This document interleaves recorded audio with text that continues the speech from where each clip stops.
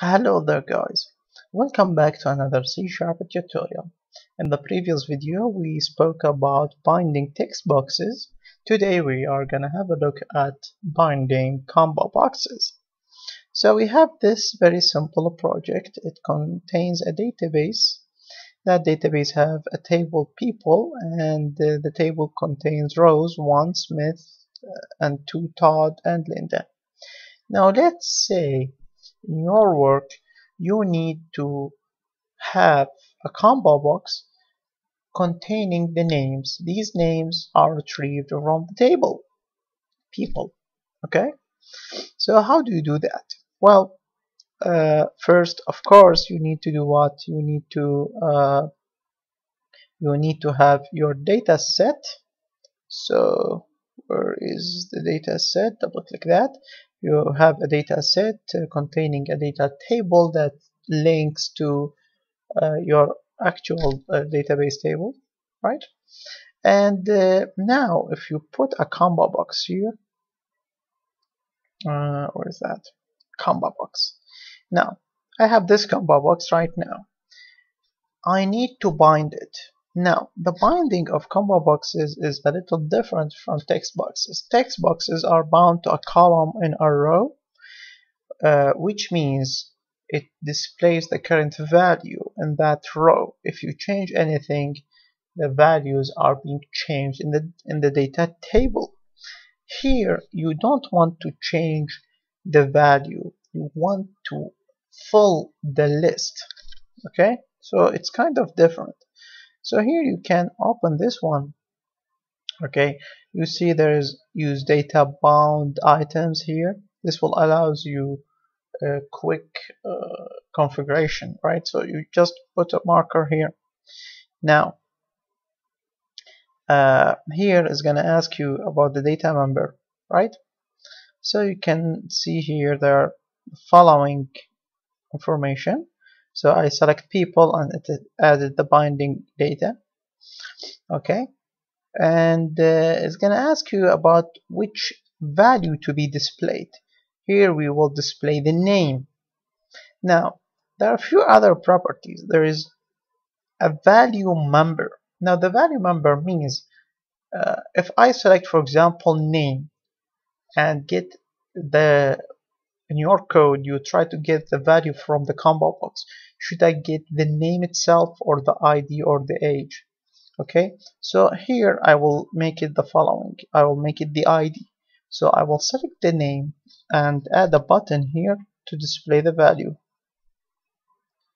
Okay, and here I'm gonna say button 1 dot text equals combo box 1 dot selected value semicolon, maybe dot to string, just to make sure it's a string, so we cast it. Okay, so now we are gonna run this.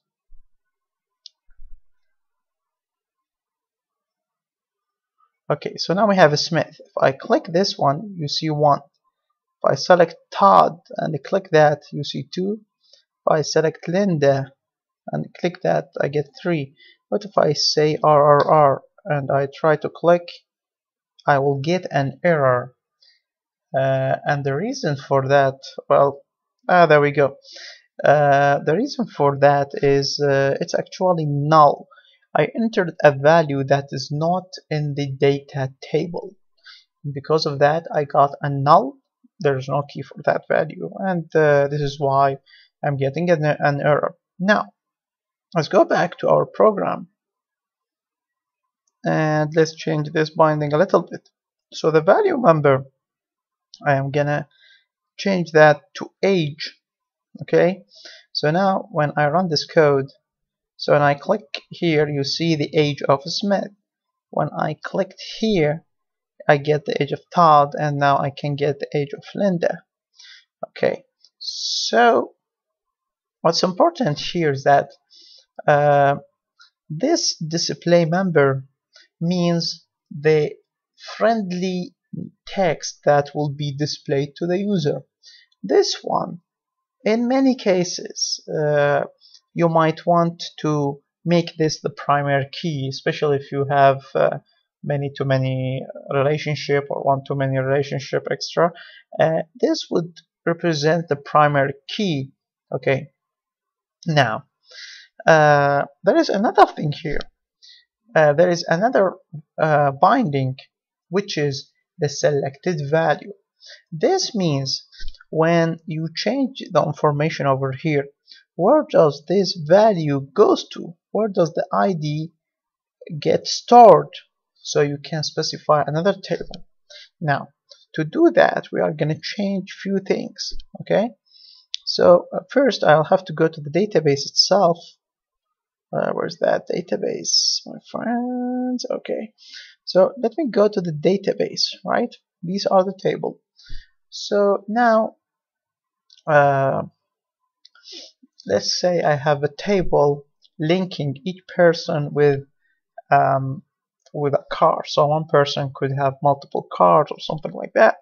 So I'm gonna right click here, okay, and now I'm gonna add a new table. So here this is gonna be car. This is gonna be what? Car ID. There we go. And I have what? ID for the person, which is integer. This is going to be the foreign key. And finally I have car number character varying, okay, of 30.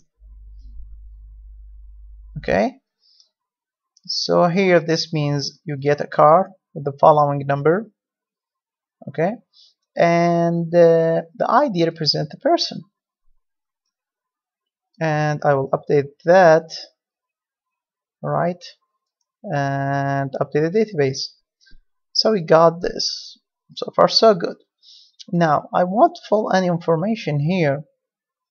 I will try to fill it manually, and I need to update the data set. So let me go here.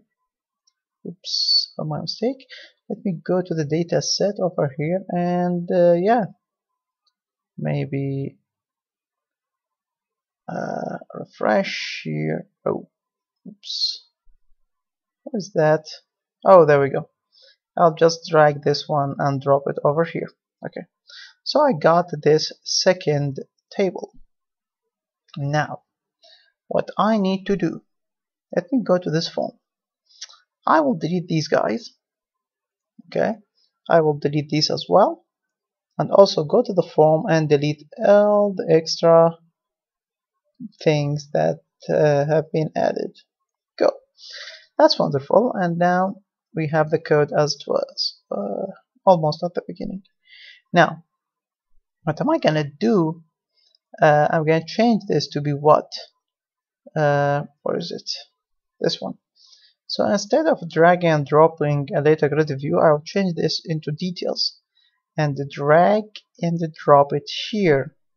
Okay, so now when I try to enter the information for a car, I can enter an ID, no problem.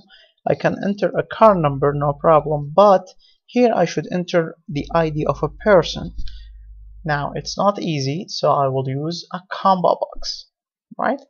So here I'm gonna delete this one. Instead I will go and choose a checkbox with combo box. There we go, there's a combo box there. Okay, nice. And now I am gonna bind this. So I will link this to other wait a second, project data sources, this one. I'll bind it to people. Okay, I will display the person name. I will get the value ID from that name, and then the value will get stored into the ID in the car binding source. There we go. Okay, does that make sense? I hope it makes sense to you guys. Okay, and to make things a little bit even more kind of more clear, I hope. I will change this also into grid view. Usually you don't provide two displays, but for now I just want to show you this because I want to show you what's happening inside. Okay, so I'm gonna run this now.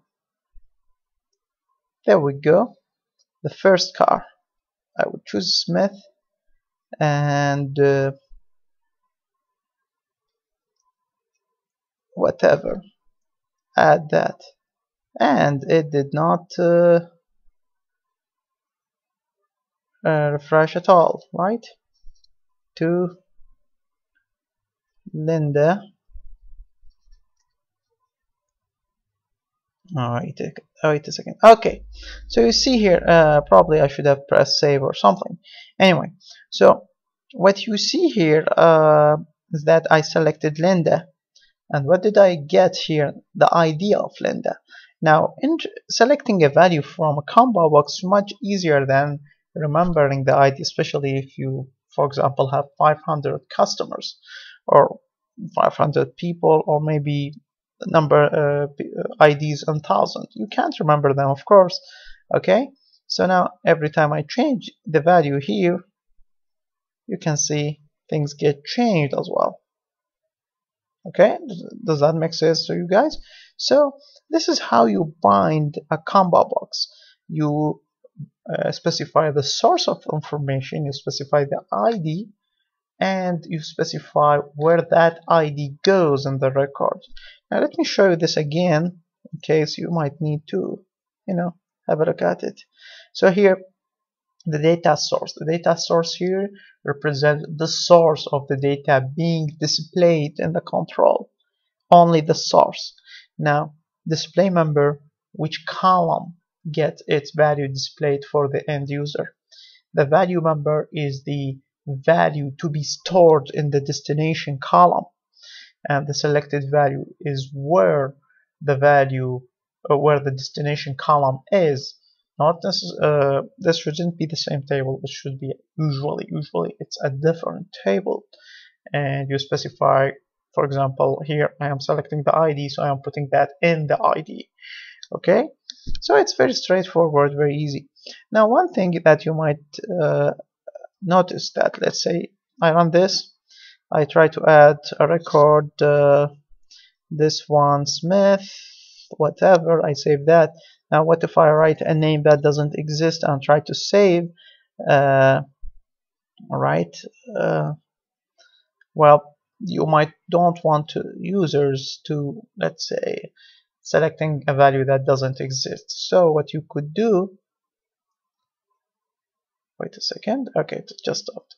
You select the combo box here, and yeah, there is a drop down style. You could just select drop down list, and this way you will prevent users from entering values that does not exist at all. So one whatever, I could save that. Maybe I should select a name, and oh, I forgot to press add, right? So here there's one whatever. Oh, forgot to select the value, and now I'm getting an error. My mistake. Okay, add a record, one, a value, whatever, and save that. Okay, so you can see now you avoid making an error, right? So with this very simple trick, you could do what you need. Now, there is another control that have a similar behavior. Okay, so we might want to use that. So now, instead of using a combo box, I'm gonna click and delete that, and I will try out a ListBox. Okay, I wanted to put that in another video, but actually they are pretty much the same. Where's that? Let me see. JKL label. Oh, this is a list box. There we go. So I'll put this one here, Okay, let me make this a little bit smaller. I'll put this list box over here, right? I know this is not organized just for the sake of the example, so you know, sorry about the mess. I'm not proud about this type of work. Not good. Okay, so now we need to bind this one. Now use data bind. Now as you can see, this is exactly the same set of options that you have in Combobox. So again, you open this one, you will select people binding source. This one has been created from the previous options. Okay, when we created the Combobox and bound it, it created the binding source for people. We will display pname. We're going to store the ID, and that ID will go into the ID in the car binding source. And now if we run this and we add a record, we select 1 3 Todd, save that, maybe 4 whatever, Linda, and 9 whatever, Smith, okay, and so on. So you can now see that I should have filled some information because I pressed plus. Okay, no problem there. But anyway, so let me just continue running that. Oh, I'm sorry, my mistake.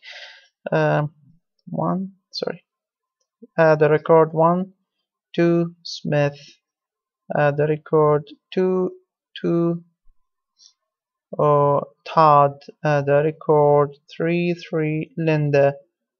And yeah, so now if I navigate between these, you can see that the selection changes based on the binding and the you know, based on the binding and the value it has. Okay, so it's very straightforward, it's very easy. Just that you need to pay attention to these values. Where is that? Let me see. You need to pay attention to these values. What the data source is, what it means here, what the display member means, what the value member means, and so on. It's not that difficult. Once you understand this very well, you'll find that it's very easy for you to find controls and work with them. So that's all for today. Thank you for watching, and see you around. Bye bye.